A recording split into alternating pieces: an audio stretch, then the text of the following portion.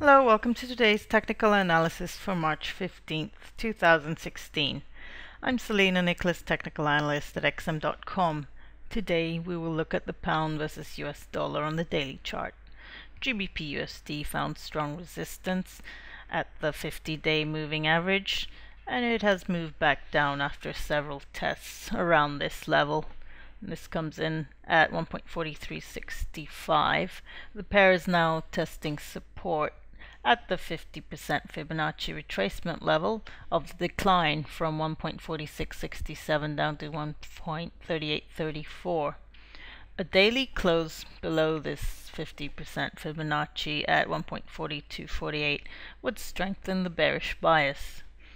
If we look at momentum, it has turned negative. It's falling. The RSI, basically, it's turned back down and it's testing the 50-point level. There's now scope for prices to fall to 1.41. That's a key psychological level.